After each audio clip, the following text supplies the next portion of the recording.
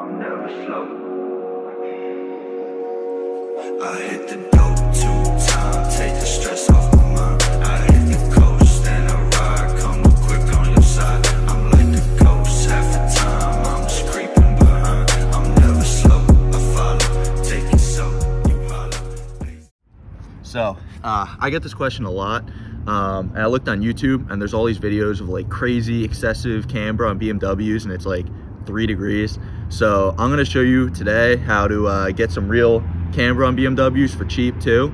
I might do front camber video too, I don't know, but today will just be rear, so bear with me. Excuse the fit, man, these are my wheels right now, but this is my girlfriend's car, and it has about 11 degrees in the rear right now. I'll also be telling you how to get even more. I got up to 14 on my car. I'll put in a picture here.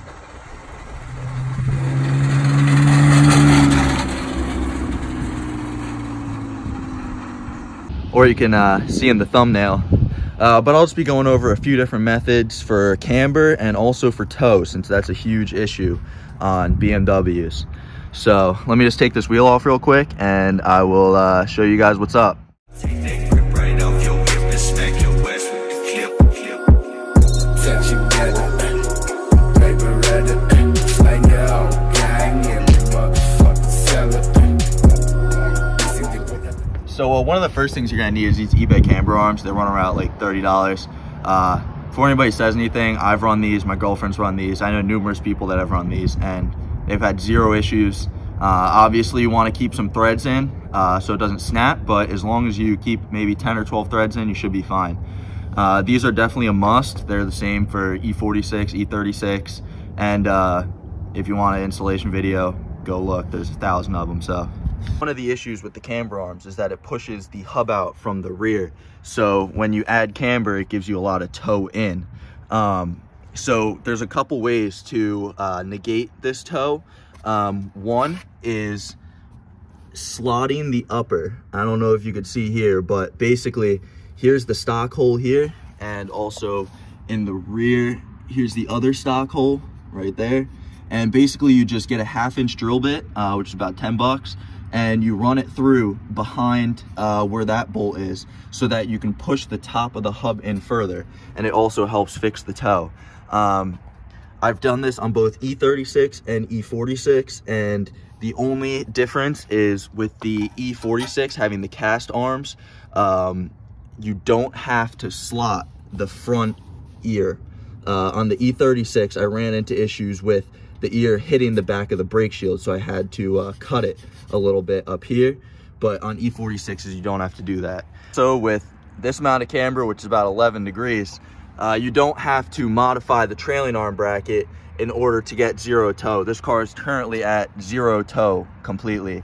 But obviously if you start running more camber like my E46 did, you have to do trailing arm brackets, which I'll show you in a second. So as you can see here, I got a stock trailing arm bracket and I got modified trailing arm bracket. So on the stock one, there's this dimple on the outside here. Well, it's on the inside, but like towards the outside of the car. And basically what you want to do is cut that dimple off and weld in a washer here. The one I used was a UAJ washer from Home Depot. That's the size. But basically you weld it in place of this stock dimple on the trailing arm, and it allows for more movement in the end of the trailing arm bracket to help with your toe. So I got this stock E46 trailing arm here. I think the E36 ones are the same. But when you add the camber with the camber arms in the rear, it pushes it out, giving you toe in. And obviously that's bad. You don't get a lot of toe adjustment in these stock camber plates because you only have that much. With that amount of camber, it's fine. We were able to zero out the toe just with the other methods. But with the amount of camber that my car over there used to have, I needed to make these trailing arm brackets to allow for toe. All right, I apologize. I couldn't do that with one hand. But as you can see, I got the washers in here with the bolt on. And basically, this is just pushing the bushing as far to the outside of the car as it can to keep from having toe in and to help the alignment. So that's about it. Cheap way to get rear camber on BMW E36, E46. I'm sure it works on others too. I just haven't done it myself. But if you have any questions, feel free to leave a comment. You can DM me on Instagram. It's the same as my YouTube name, Cuff Static. But thank you for watching, and say no to takeovers.